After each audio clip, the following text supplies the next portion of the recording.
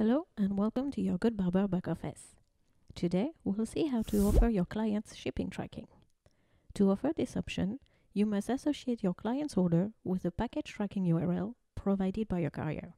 Let's see how to associate this URL with an order. Let's go to the orders page and select the order to which we want to associate this shipping tracking.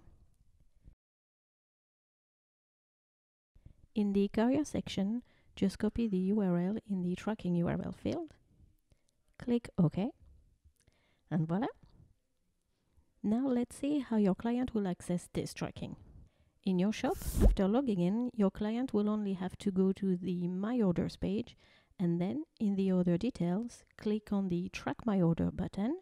You now know how to associate a shipping tracking URL with an order. See you soon for another tutorial.